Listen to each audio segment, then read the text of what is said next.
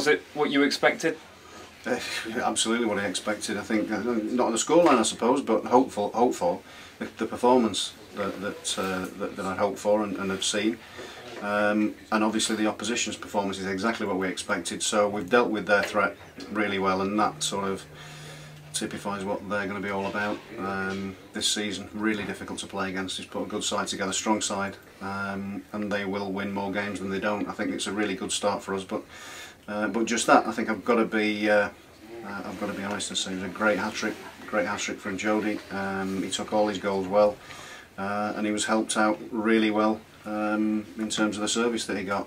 I was equally pleased with the clean sheet. I think it's really important to say we've worked really hard for that clean sheet from all the way through. Goalkeeper's been commanding. I think he's come when he's needed to and taken the pressure off a lot of times. But the lads were magnificent. They've thrown the bodies on the line and showed what it means. And you know, we've spoken about it. A lot of expectation on the lads this season, but I think that they're a great bunch, honest and talented as well. So hopefully that will be the start of a decent period for us.